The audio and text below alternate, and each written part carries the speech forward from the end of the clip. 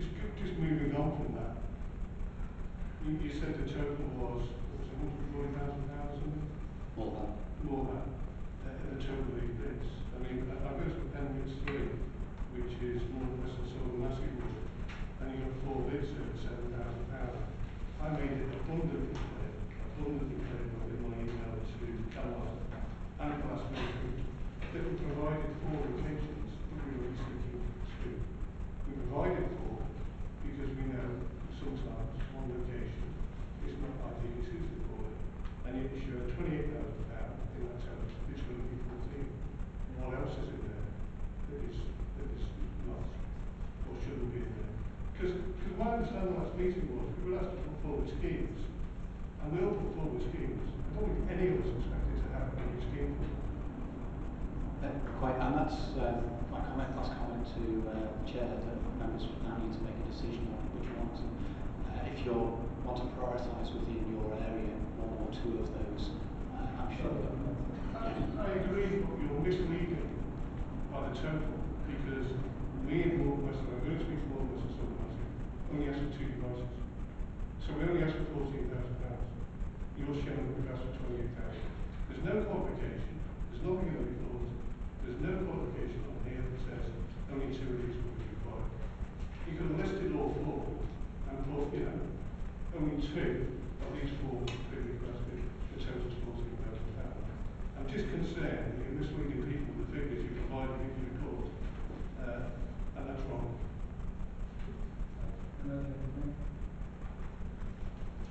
The last thing we would want to do is to prioritise on behalf of members. We can make sure that in the minutes that your proposal, Councillor Blakely, is made clear that you don't expect for it to be all of those 4. But that's why this has been brought here for this committee to decide which are the schemes and which are the locations. So I don't think there's any attempt to mislead anybody in terms of too much being asked for, but we wouldn't do try very hard not to be seen to be making decisions on your behalf. Chairman, I hear what you're saying, but I made it very, very clear. Caroline's got the email with these 4 locations, and only 2 will be required. I made it very clear in the last meeting that only 2 will be required, and the report shows 4. That is wrong. That is misleading. Whether it's accidental or the others, it is wrong. It's misleading. We in North West and Southern Wallasey are not asking for 4 speed indicator devices at a cost of £28,000. Never have. Okay, thank you. Jeanette? Right. Any more questions? Right, thank you. Well, firstly, going back to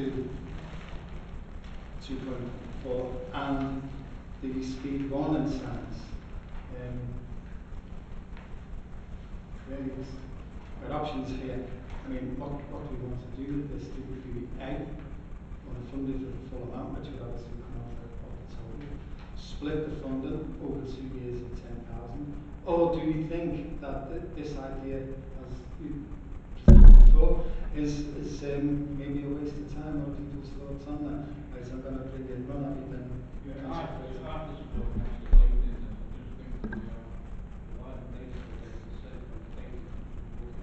We get complaints, hotspots and police should react to the hotspots, whether they do it, that's up to them.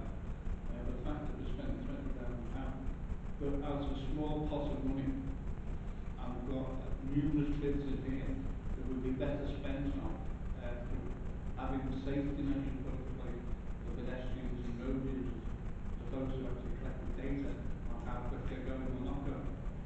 So I would not support you for 2.41.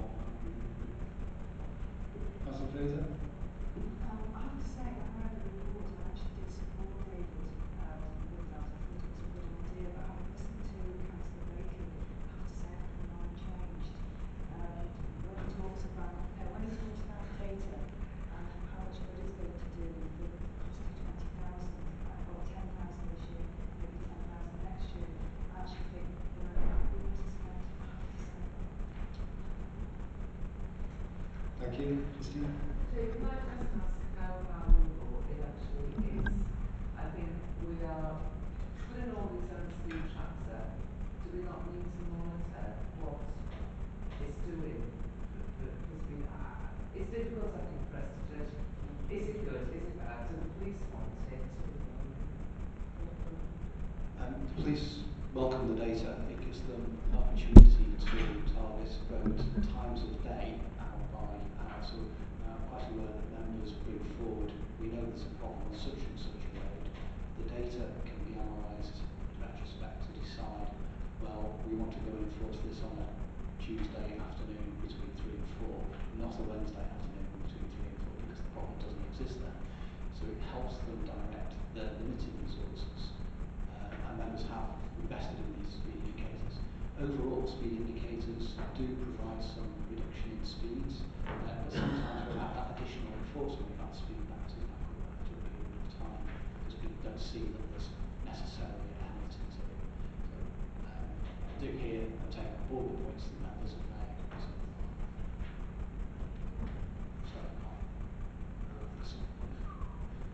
I mean, where I say the point here is this data can be used and it can do this, but the point is it being used that way?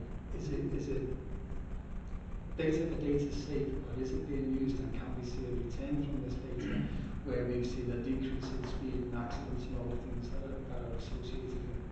And secondly, the other constituency committees also have these traffic whatever. Are they asked to put the same amount towards them as well? I've been to each of the constituency committees and made the same kind of suggestion to all four. Other constituency committees are thinking about perhaps using part of the funding, say funding half of it, although they've not, yours is the first one to come to a more formal decision at this point. But members seem to be in my mind to support around about half of that and see where it goes with the police. The police welcome the data. Not a police officer. They are trying to use the data to task their officers as best they can and welcome it. But I can't say, yes, this is definitively resulting in so many prosecutions. Well, Yeah, I just think on practicalities, I think it may be they're using the data towards their national statistics. Locally, I can assure you they know where they need to be. But I just quote you now that the signage for the 30 mile an hour coming out of Wall is the other side. I think, but they're always sitting on the other side of the Cadbury's Hill by Wall Station on a regular basis, and they know what time people come past. And they also they'll sit next door to the flats on Lisa Road. They sit at the same places. They catch the same people, so giving them more data will not tell them anything different they don't know now. And that's what makes me laugh about this data, and it's more for their national system that we provide and pay for, but they should be doing it themselves. right, I'm going to clear a picture here, so I'm going to take a couple more.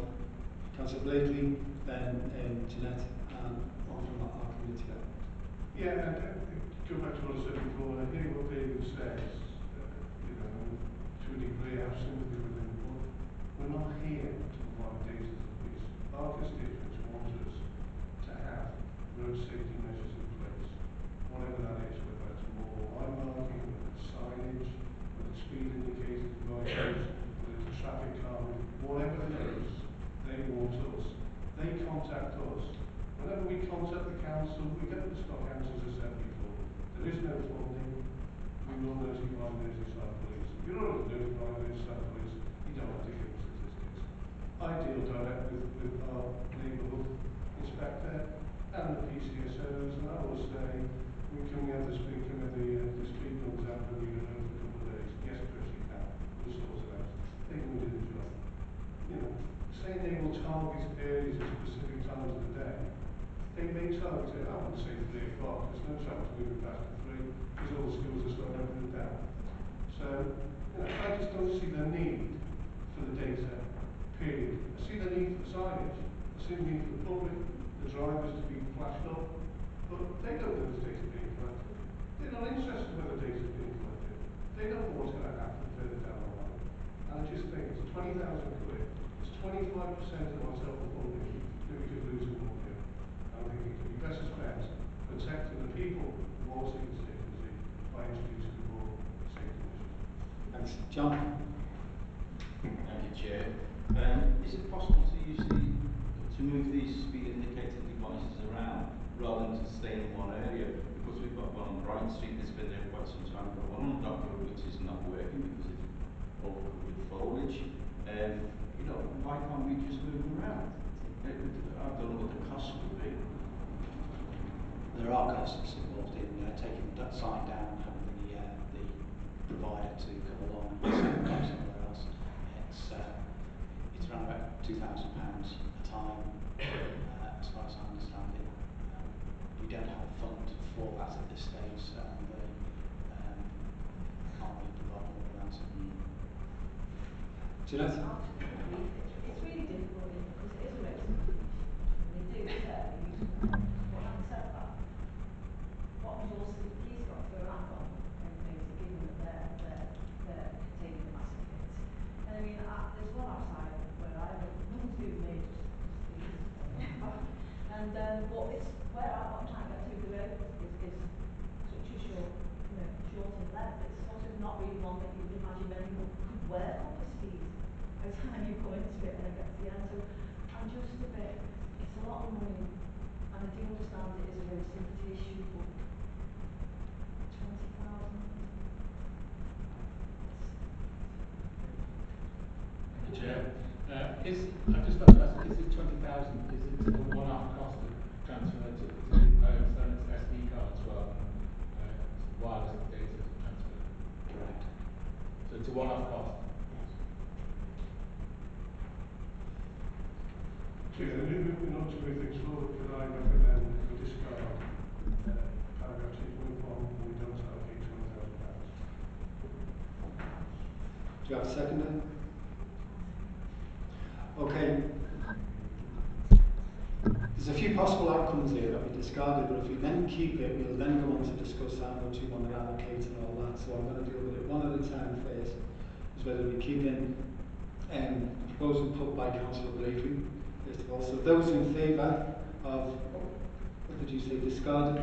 If we don't allocate £20,000 requested by the highways engineers to continue the data collection from existing speed indicator devices. Those in favour of not allocating the £20,000?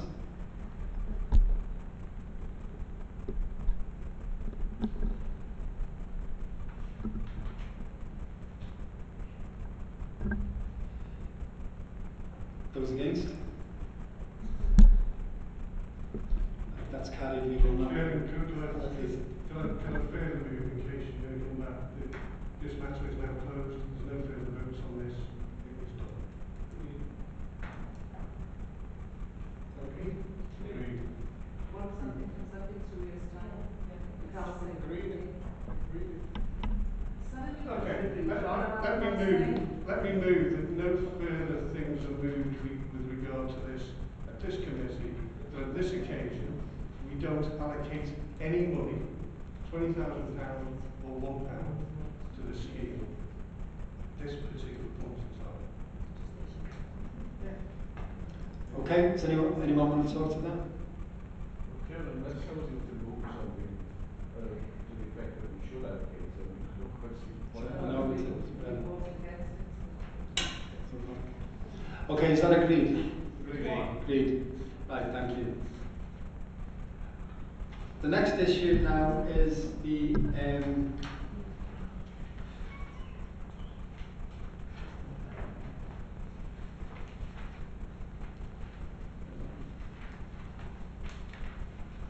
was a fund allocation.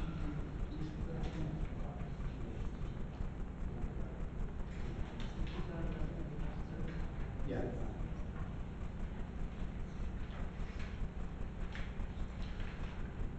Okay, the police have asked that we put aside from this £3,500 to help with, what exactly do we want from this money? Because it looks a little ambiguous last time. This is the money within 77,500 in the appendices are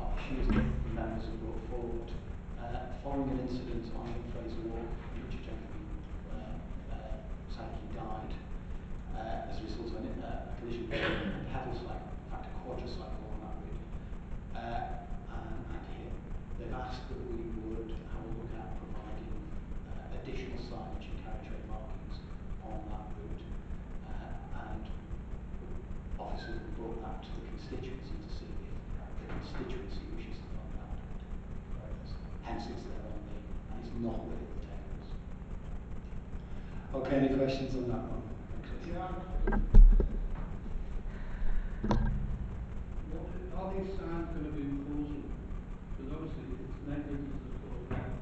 Actually, it's not because it's the signage or lack of signage. I'm not concerned about these things being running rampant around any risk of it without any particular government surveillance. Because say, you know, you see them, you've got to make sure there's money that probably a bigger space for that. The travel around London now can be quite airy. I've got mine, we put signs in. What does that mean? It doesn't mean anything, because the things will still do what they do. I think we need to look about some form of licenses of these things, so we can have more control. I'm just wondering, because I'm mindful of lots of these signs we've got up. You know, you may as well not bother with them, because they're not enforceable, so you're just wasting money on the signs. What the value in this is, I'm not saying that there isn't a value. I'm mindful we should be looking at more about if there's going to be a growth in these particular things within the right and measure area, we should be looking at sort of actually managing that and license, because it's not just stop an accident. An accident will happen if somebody's not using it properly. Answer to the question, the signs are advisory signs effectively, and they're similar to the signage provided on art. Largely people seem to respect them, but not always. This particular incident was an unfortunate incident and was probably more aligned to antisocial behaviour and antisocial youth behaviour at the time. The police have advised that they would help them in trying to police the area, but it's not going to necessarily prevent.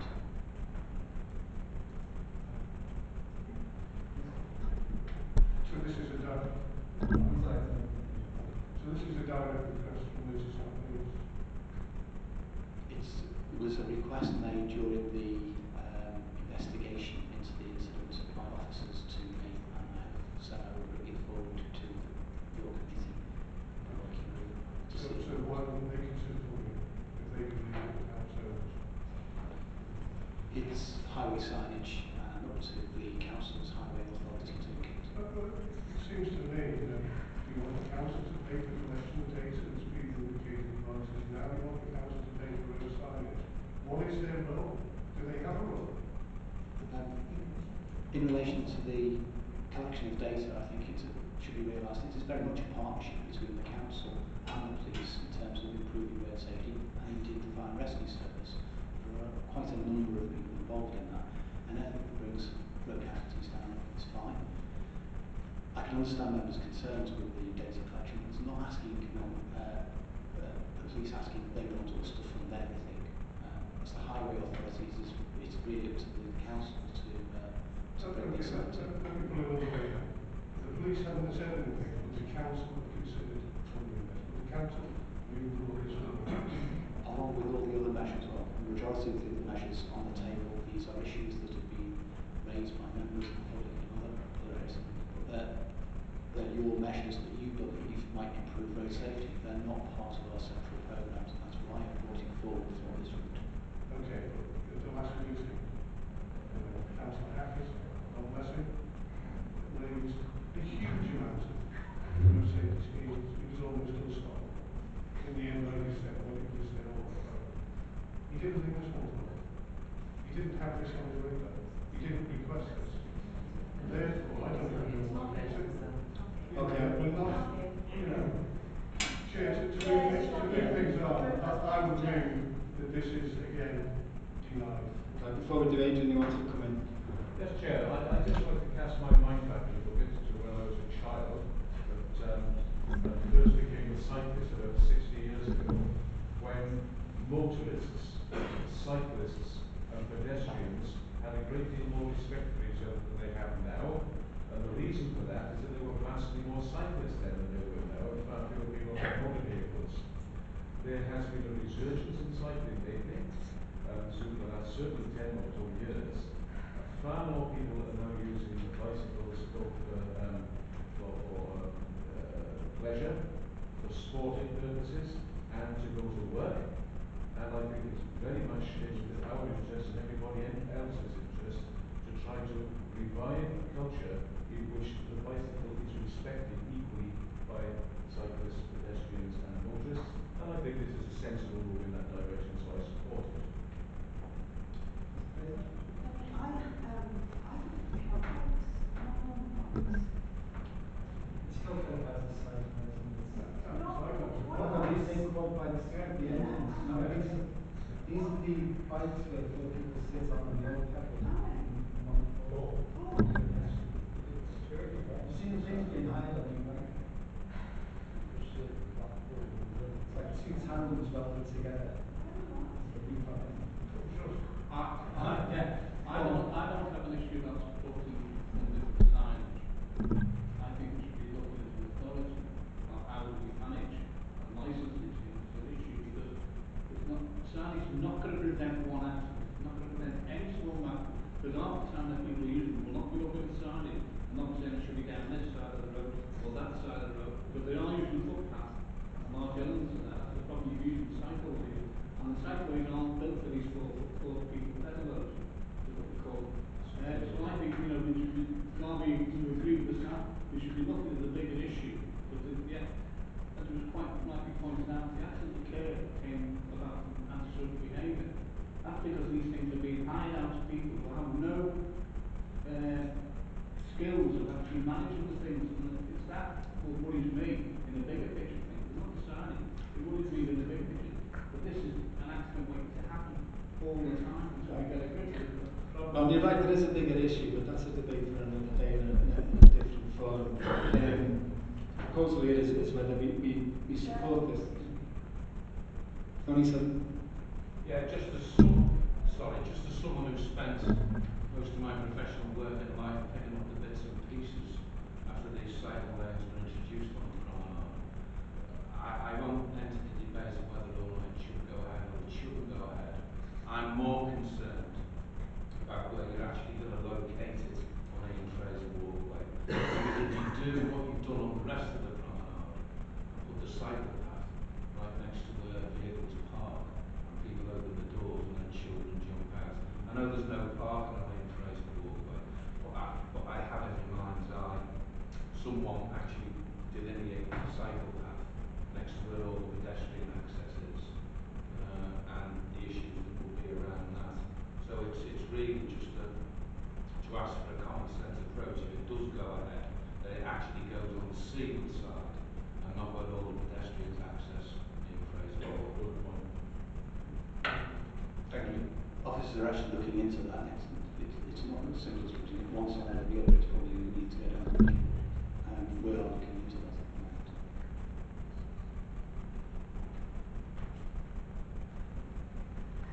My concerns remain, Chairman, that every time there's an incident, the police are going to come along and say, can we have some more of this, can we have some more of that?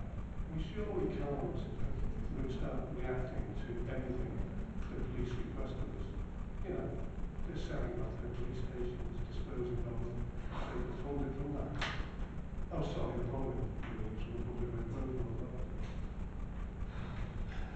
Right, okay. I think we've had a lot of discussion on this. We'll put it to the vote now. Those in favour of supporting putting aside the £3,500 to be used for the signage, those in favour, raise hands.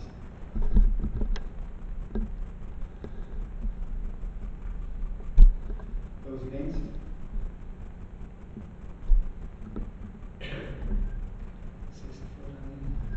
Okay, that's fine. Thank you. Moving on.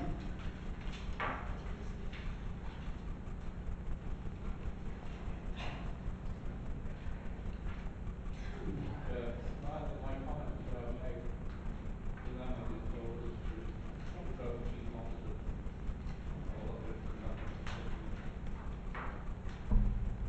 Chair, if I may, I think officers are actually looking into that process of licensing and regulating that better at this time, and we will come back to you.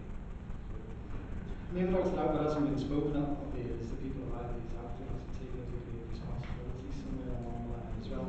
You know, there's all that. But again, that's another discussion to be had in a different forum. So maybe we'll return to that someday. Okay, now we're looking at the projects that were put forward. I would like to suggest that a way forward on this is to prioritise where the money goes. Is that we each in wards, those of you who have put in more than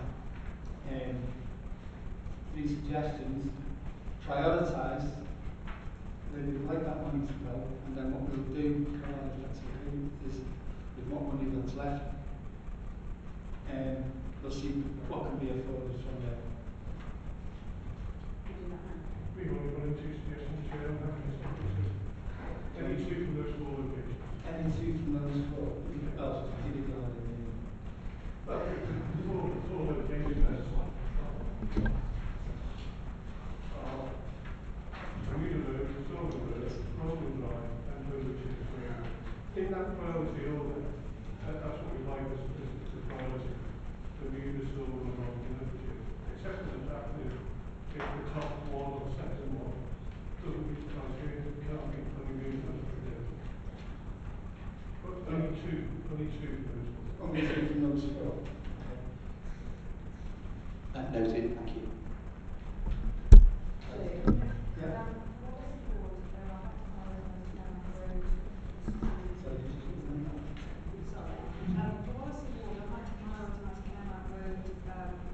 To improve outside the school area for road safety, and then my second request would be a drop curb in Claremont Road to Alton Road. Do I have 3 or just 2?